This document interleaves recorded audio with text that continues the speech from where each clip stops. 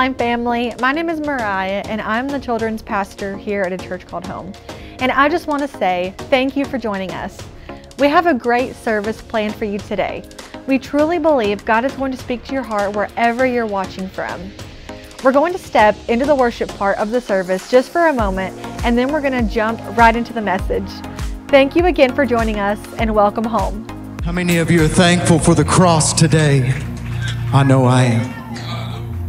The cross has the final word.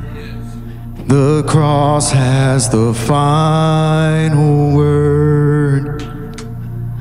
Sorrow may come in the darkest night, but the cross has the final word. Come on, lift it up again, church. The cross has the final word. The cross has the final word. Evil may put up its strongest fight, but the cross has the final word.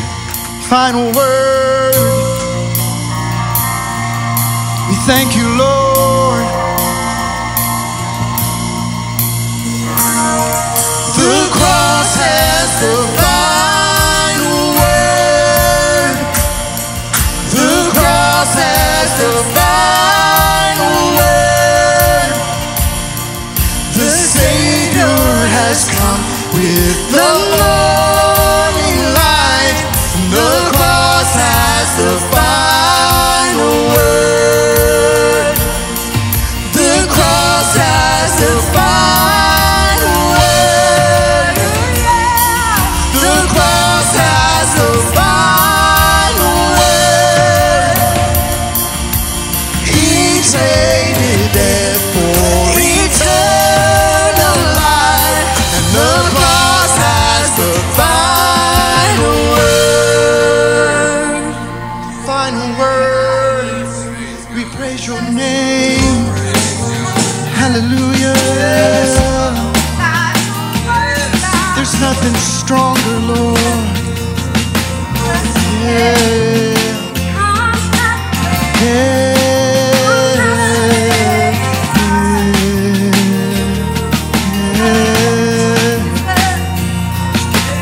Come on, church, lift this up today.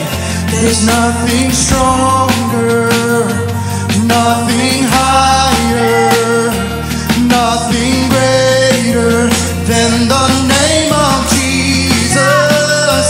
All the honor, all the power, all the glory to the name of Jesus.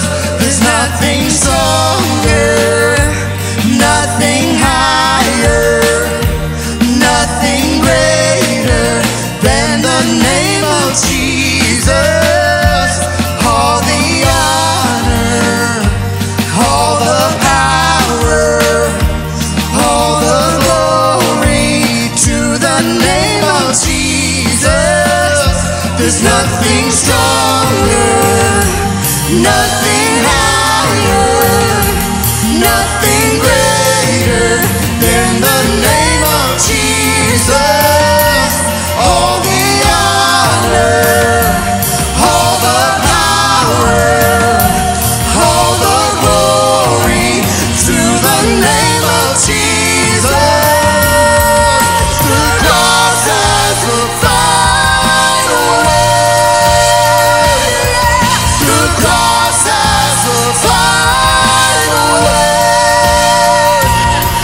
The Savior has come with the morning light. The cross has the final word. Lift it up today.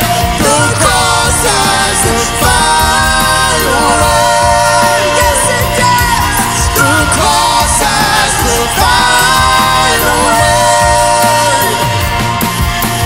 He traded death for eternal life, and the cross has the final word.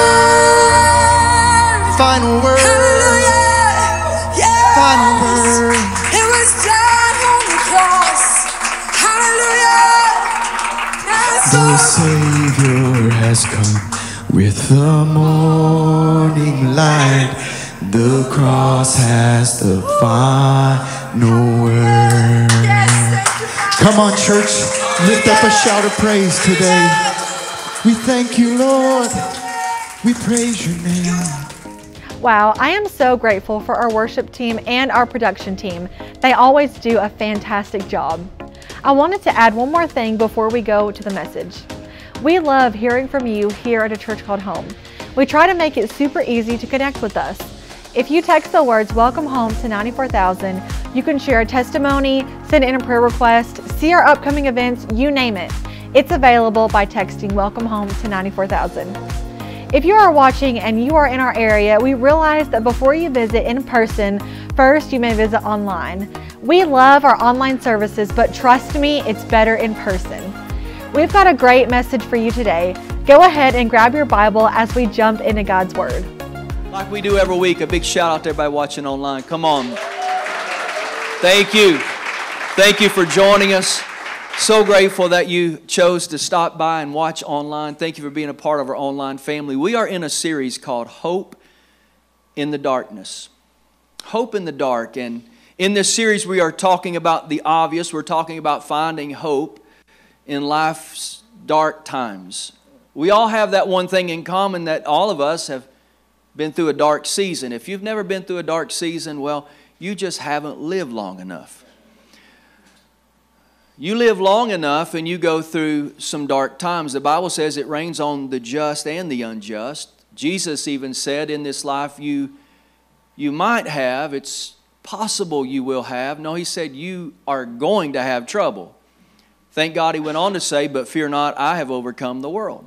Come on, somebody. Thank God He's an overcomer. Because He's an overcomer, we can be an overcomer. But we all go through dark times. Now, if you've been a part of A Church Called Home for any length of time, then you can tell any story that I've ever told about a dark season in the Creech family's story.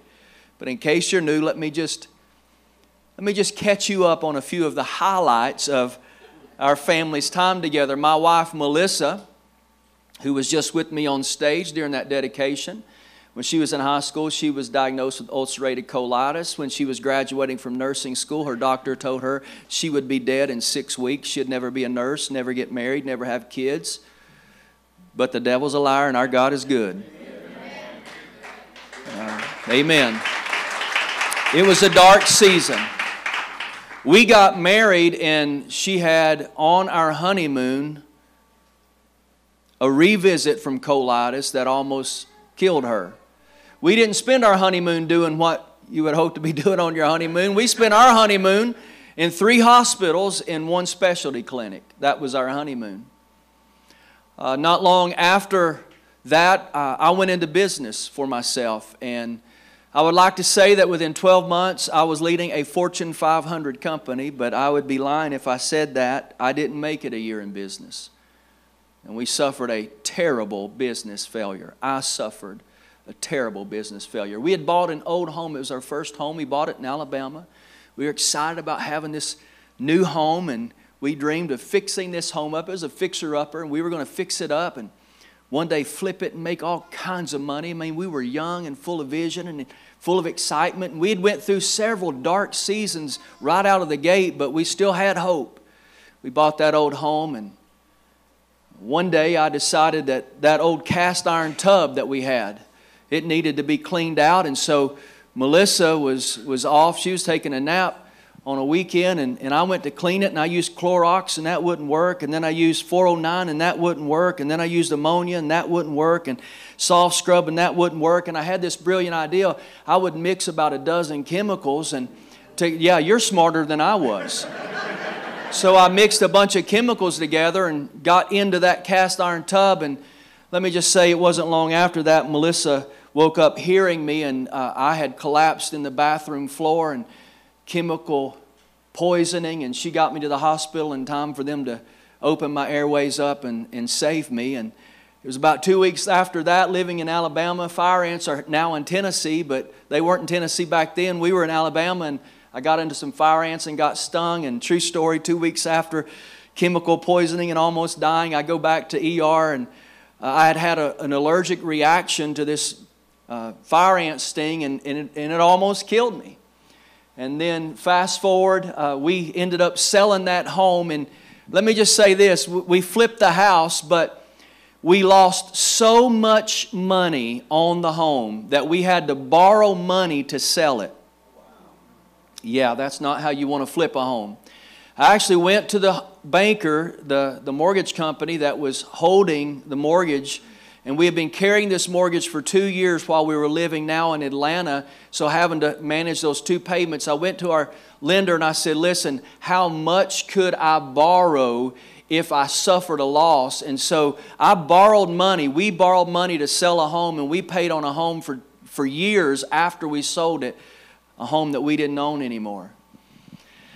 Our son, about that time, was diagnosed with autism, and we were told that if he was fortunate and we were lucky, maybe one day he would be able to sit in a normal kindergarten classroom. But the devil is a liar, and God is good. And our son graduated with honors from high school.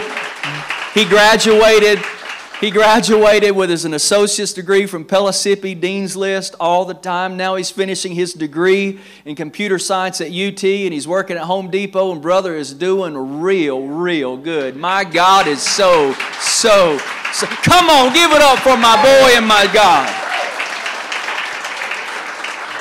But it was around that time that all that crazy stuff was going on, that we were hosting a youth camp, and I was taking some young guys hiking to this one bluff, this overlook, and I guess I had walked into a swarm of yellow jackets, and I got stung 16 times in the face, and I've almost died from chemical poisoning and a fire ant sting, and now I get stung 16 times. By the time I get back to camp, man, I look deformed. And my wife, this is a true story. I don't blame you if you don't believe this, but Melissa said, God's moving at youth camp, and devil, you're going to have to do better than that.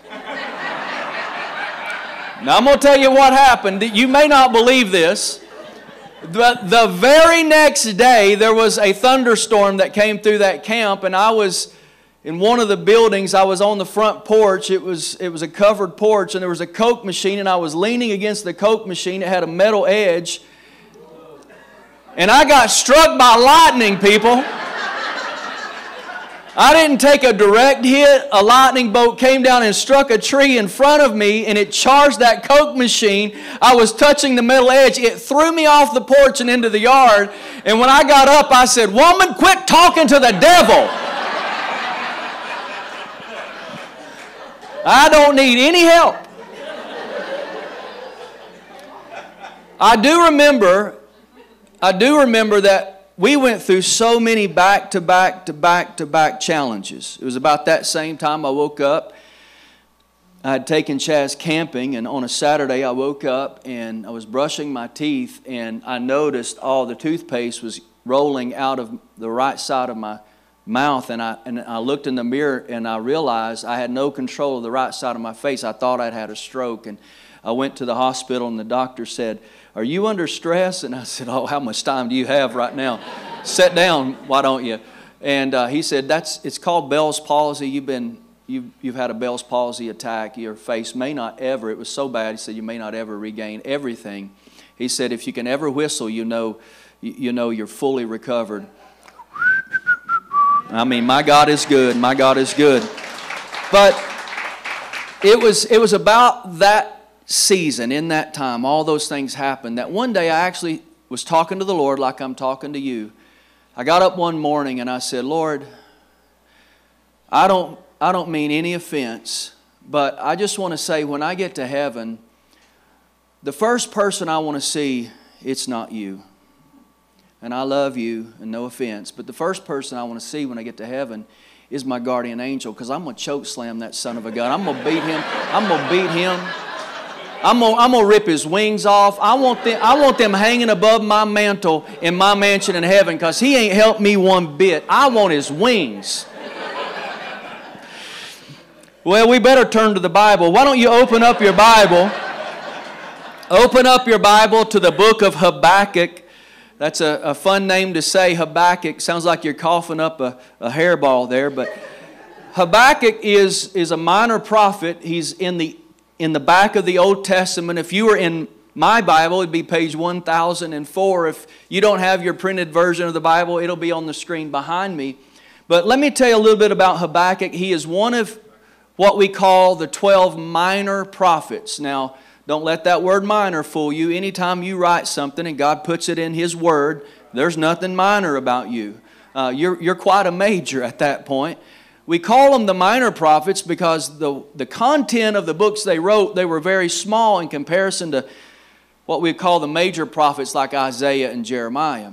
One of the things that I love about the prophet Habakkuk is when you read the book that he wrote, he is very authentic, he is very sincere, and he is very raw and real when he talks to God. And it's his authenticity, his rawness, his realness that it's attractive to me. Now let me give you the backstory about the time and place in which he is living. Habakkuk lives in Judah. And Judah in this time is paralleling the United States because Judah has been called by God and Judah has been blessed by God, just like we have. But Judah had turned their back on the things of God, just like a lot of our leaders in the United States have done over the last few decades. And the church said, amen. But the devil's not taken America in Jesus' name. Amen? Amen. As long as there's people praying, there's always hope. There was massive government corruption in Habakkuk's day. His country was full of violence. There seemed to be no justice anywhere in Judah. And the prophet is confused because it doesn't seem like God is doing anything about the situation in which he sees every day he turns on the news. So Habakkuk chapter 1, verse 2, 3, and 4, I want you to see what the prophet says when he's talking to the Lord about what he sees. He says, "How long, Lord, must I call for help and you don't listen?" That's pretty raw right there. He's in a dark season. Or I cry out to you, violence, and you don't save. And why do you make me look at all this injustice? And why do you tolerate wrongdoing? Destruction and violence are before me, and strife and conflict, they abound. Therefore the law is paralyzed, and justice never prevails. Now think about this. The Bible says that all Scripture is inspired by the Holy Spirit. That the Holy Spirit moved upon the people who wrote the content of Scripture, and God stamped it approved. And so in other words, the Holy Spirit is moving on this man as he pins down this prayer that he's struggling with, these questions he's wrestling with, and the Holy Spirit says, I want everybody in 2023 at a church called home, I want everybody in this area, I want everybody across the world, around the planet, I want you to know that you can struggle with big questions. The prophet's confused. And he's got some questions. And his confusion revolves around the fact that he believes God hears him when he prays. And he believes that God sees everything, but for some reason it doesn't seem like God is doing anything. Now how does all this look for me and you? Let me give you a couple scenarios. Maybe you finish trade school, or you finish college, or you graduate high school and you're ready to go to that next step in life, and you're praying about a job and you love Jesus, and you say, God help me, and you start applying for jobs. There's one that catches your eye and you pray about it and you fill out an application. You get called in for an interview, and before you go into that interview, you're in your car praying, Lord, if this is the job you have for me, then help me with the interview process. And God, I thank you beforehand for giving me the job. And you go kill it in the interview and you leave and you just know, man, you crushed it. And you get a call, they hire you, and man, you're just worshiping. You're just thanking God for this job. I'm an adult now. I'm got this new chapter of life I'm enjoying. And 3 months later, you get called into the boss's office and they let you go. And then to add insult to injury, they put somebody who's not near as godly as you are in the very spot where you were. And now you're saying, God, I don't understand this.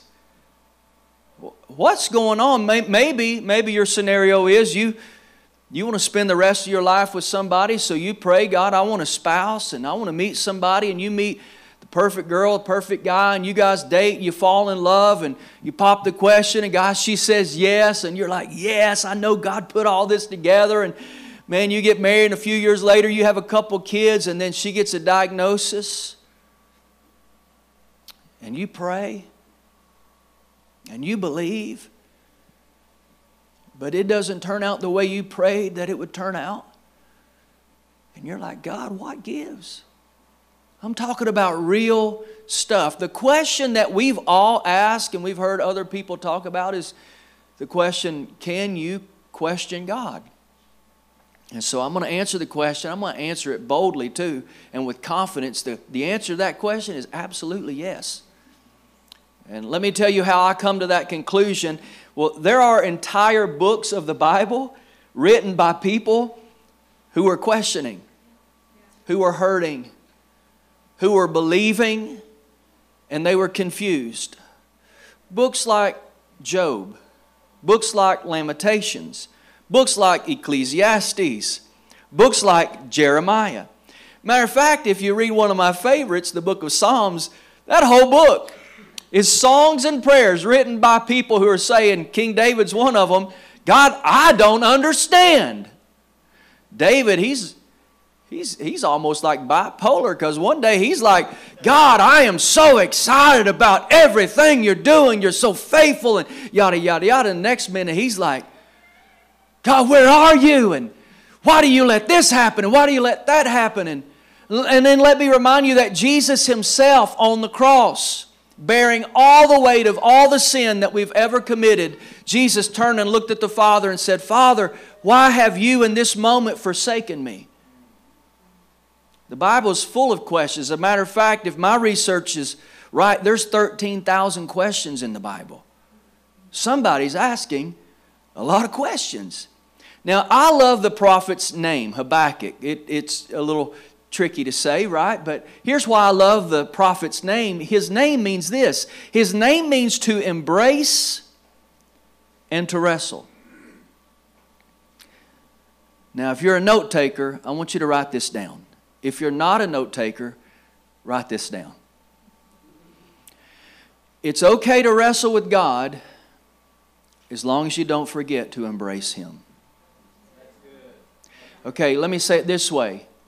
When you wrestle with God, because all of us have and will. There's no one in here who hasn't wrestled with God at some point in their life. But when you wrestle, don't wrestle with your arm extended. Wrestle with your arm wrapped around Him. Don't wrestle this way. Wrestle this way. Because if you wrestle this way, Jacob, a patriarch of our faith, wrestled this way with God. And when he wrestled with his arms around God, he left that wrestling match never the same. God said, from this point on, we can't call you Jacob anymore. You're going to be Israel, because you've wrestled with God in this season and you prevailed. And the trajectory of his life from that point forward was forever changed. God blessed him. God blesses us in seasons of wrestling as long as we wrestle and embrace at the same time. The way, check this out, the way to true intimacy with God is not to live every day on the mountaintop. Thank God for the mountaintops. Thank God for those miracle moments in your life when you're praying for a miracle and God does it. But let me remind you, you can't have a miracle until you're in a situation that demands one. So the way to true intimacy with God is not to live every day on the mountaintop. The way to true intimacy with God is to get to know His faithfulness in the valley. In the dark times of life. Psalm 23. Yea, though I walk through the valley of the shadow of death, I will fear no evil. You can only say that when you've met God's faithfulness in that valley. David had met God's faithfulness in that valley, so David could say that with confidence. Yea, though I walk through the valley of the shadow of death, I will fear no evil, for you are with me, and your rod and your staff, they comfort me. And I will dwell in the house of the Lord, what? All the days of my life. Come on. Man, isn't that good? Now, here's what I love. I love not only does God allow us to see how the prophet was raw and real and he struggled and wrestled with these questions, but also love the fact that God replied. And do you know if you will hang on long enough, God will speak to you. And if you're in a dark season, here's what I encourage you to do. I'd encourage you to go find you a place to get along with Jesus and cry out until you've heard from Him. And then let me remind you that when Moses went up on a mountain, it wasn't until the seventh day that God spoke to him. So listen, if you've locked yourself up in a prayer closet and you said, God, speak to me, and you didn't hear anything, then go do it again. And then go do it again, and go do it again, and go do it again. And eventually He will speak to you. And He spoke to the prophet. Look at verse 5. In my Bible, there's a title above verse 5, and it's The Lord's Answer. God, thank you for speaking to your people. And the Lord said, look at the nations and watch and be utterly amazed. For I am going to do something in your day that you would not believe even if it were told you. Only my God can turn a setback into a comeback. And only your God can take what looks like a disappointment and make it a divine appointment. Man, if you'll be faithful to God and you'll just keep pressing in, you'll see God do what only God can do. Now, I'm going to give you 5 things that we learn from Habakkuk's story. Number 1, hurting doesn't mean that you're less of a Christian. Hurting means that you're human. We all hurt. It's okay to hurt. The second thing that we learn from Habakkuk's story is God is big enough to handle the questions that you have to ask. You know, there's a verse that we've probably all quoted or heard quoted. Cast all your cares on Him, for He cares for you. If you look at that word cast in its original Greek text, that word cast implies violently, with hostility, with anger, with frustration. So in other words, God's shoulders are big enough to handle whatever you throw on Him. I don't know how many times in a tough season, a dark season in life, some real holy Christian will walk up and then when we were going through some of those tough seasons, I remember some of them church people walking up and saying, oh, bless you, child, you know what the Bible says. He won't put more on you than you can bear. You just want to knock their teeth down their throat. Shut up. Just shut up. He won't put more on you than you can bear. You know, I think one way to look at that is if you're in a season that you can't hardly bear, then unload it on Him. Quit carrying it. Give it to Him. Every time I get into a season where I can feel like I'm about to start twitching, it's like, okay, I know. I'm carrying something that I need to give to Him. I'm not going to say, well, the Lord we're not going to put on more than I can bear. No. I'm going to say, God, I can't bear this right now, so I'm going to give it to you. And your shoulders are big enough to carry it. Here's a third thing that we learn.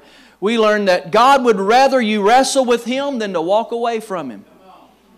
That's what we learn from Habakkuk. God says, bring all that to me. Come on. Don't run from me. Bring it to me. Bring it to me. Here's the fourth thing that we learn. Let your doubts drive you to Him.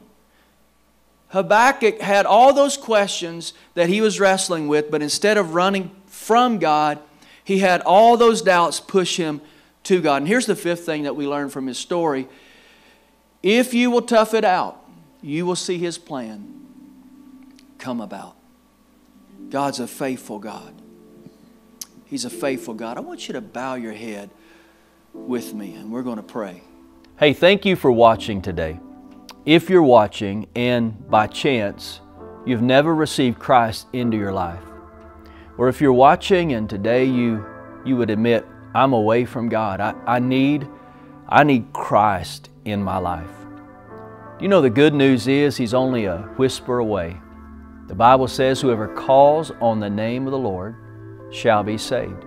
In other words, we just stop and we acknowledge the fact that we need His help, we need His grace, His mercy in our life. And we just confess that to Him. We say, God, I'm broken, I've sinned, I've messed up, I need You. And the Bible says this in 1 John chapter 1, verse 9, if we confess our sin to Him, He is faithful. Oh, come on. He is faithful and He's just to forgive us of our sin and to cleanse us from all unrighteousness. So if you're watching and today you want to make a new start, that's what we call it at a church called home. If you want to make a new start, will you just pray with me right now, right where you are? Just close your eyes and pray this with me. Say, Lord Jesus, I need You in my life. I'm away from You. I'm broken without You. I'm a mess without You. I've sinned. I'm asking You to forgive me. I'm asking You to come into my life. I receive Your grace. I receive Your mercy. I receive Your love. Today I make a new start in Jesus' name. Come on, say amen. You know, everything, you may not have felt a lightning bolt go through your body, or maybe you didn't hear thunder, but everything, if you prayed that prayer from your heart, everything changed at that moment. Everything has been made new. That's what the Bible says. You know what I'd love to do? I'd love to send you a new step devotion. We have a devotion we call Making a New Start, and it's a great next step. It'll definitely answer some questions and help you in your journey as you move forward in Christ. Would you just text the words "Welcome Home" to 94,000? And if you'll take a moment and you'll fill out a digital connection card, we'll send you a new step devotion. Thank you so much for joining us. We appreciate you so much. God bless and welcome home.